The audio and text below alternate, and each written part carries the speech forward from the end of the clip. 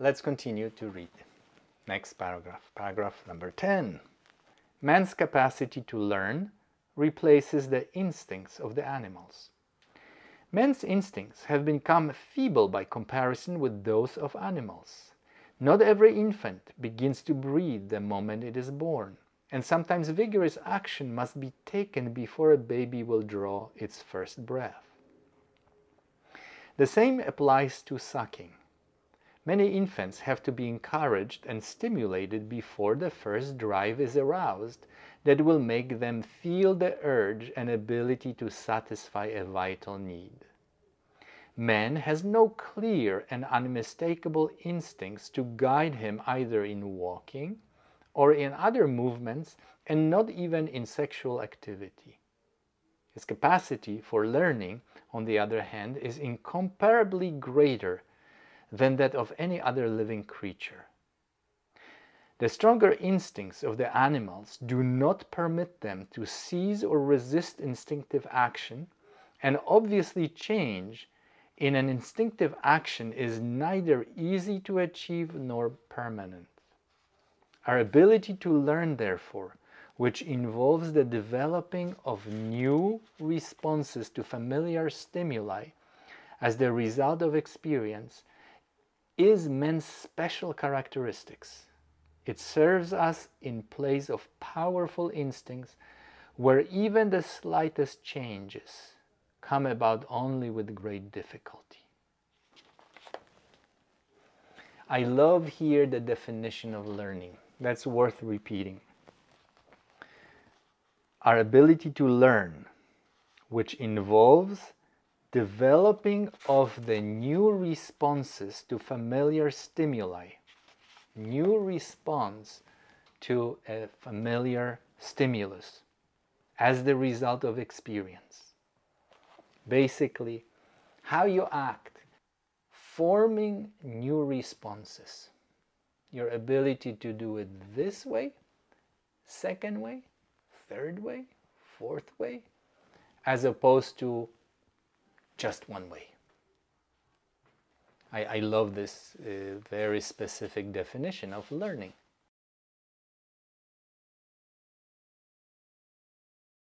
So obviously this chapter deals with our capacity for learning, our incredible capacity to learn. And in some way, it requires babies when we were young to spend so much time in developing even the most fundamental functions that other species have at their birth.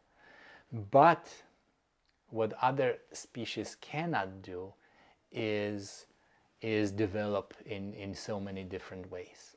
So that's why when a person is born, we don't know, we have slightest clue what this person's life will be like. While when a cat is born, you can kind of predict what this cat will be doing in 5 years, in 10 years, providing that it's alive. So that's why cats don't fly to the moon or Mars and don't do neural circuitry surgeries or design buildings or become car mechanics or symphony orchestra players. Our capacity to learn, our capacity to develop is something so precious and so unique to us. And therefore, I think he's alluding to also our capacity to change how we move, how we behave, and including our posture, our capacity to influence that. Let's continue to read. Paragraph number 11. Man learns mainly from experience, animals mainly from the experience of their species. The function of speech will serve as a good example to help us understand our other functions. Every child born without some gross defect has the skeletal, muscular, and nervous equipment to allow him to learn to speak through hearing and imitating sounds. The animals with the stronger instincts, on the other hand, have little need to learn. Their executing mechanisms are linked almost from birth with the ordering mechanism of the nervous system.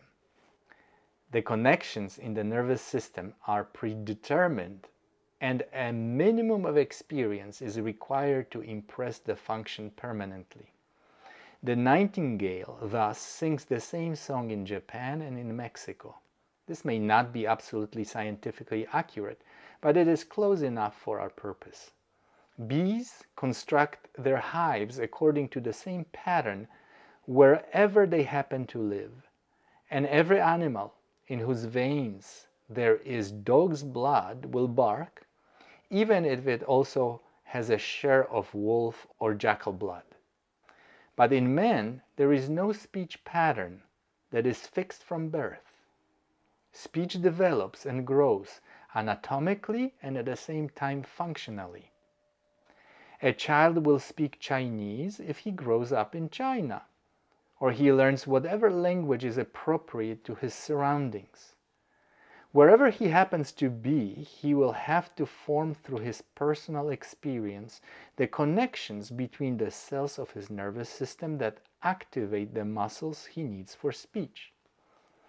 At first, these cells are provided only with the power to freely establish whatever combination of pattern experience will provide.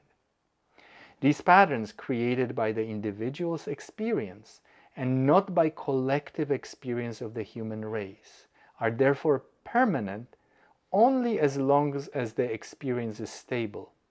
It is even possible to forget one's mother tongue. And it is not very difficult to learn another language. I'm certain that you did not recognize that I wasn't born in America.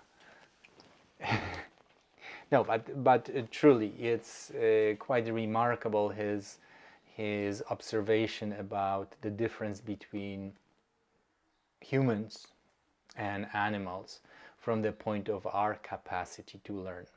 That we do not have, I was not born a fencer and I was not born a physical therapist and Feldenkrais practitioner.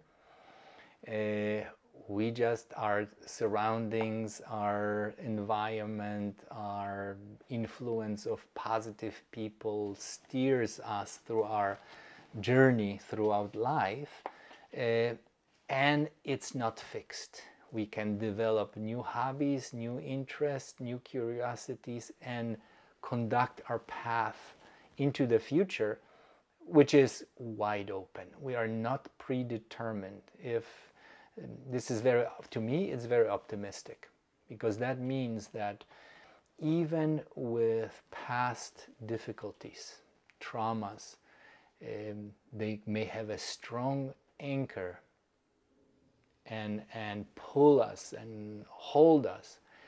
But at the same time, this does not mean that I have to continue on the same path throughout my life. For me, it's a very optimistic message, full of hope and full of possibilities.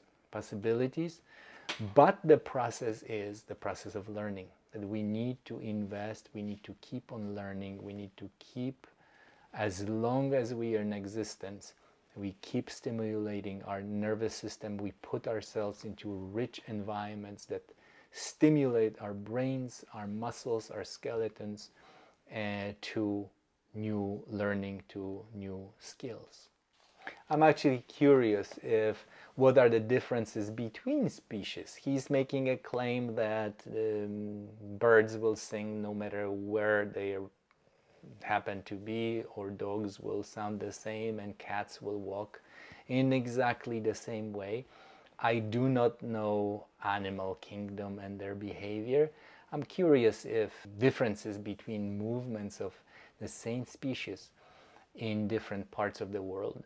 But I can picture that in the gross sense, Dr. Feldenkrais was quite right, that their capacity to alter their path is very limited, because they rely so much on the reflexive responses of their nervous system rather than learning.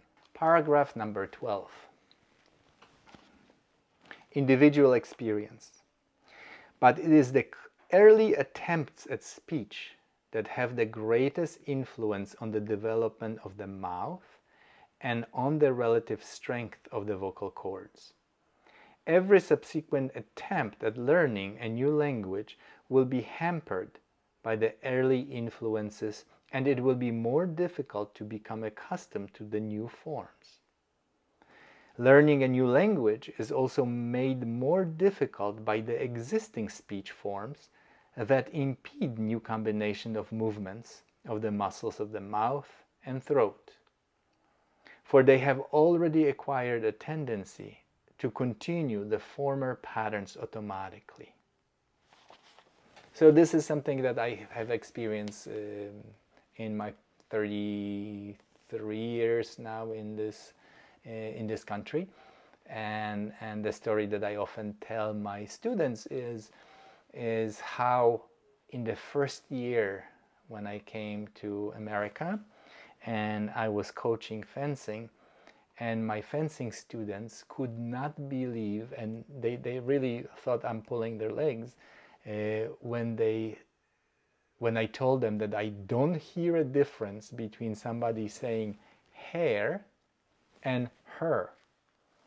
At that time, in the first year, to me, those sounds were exactly the same. I could not differentiate between hair and her. And there were a number of other sounds like stump and stump, or cap, cup, cop. All of these, actually until this day, my ability to execute patterns precisely is a little bit shaky. And part of it is what he's talking about in this paragraph, that because I've learned in one environment where those differences did not exist, we did not have different sounds of the letter O.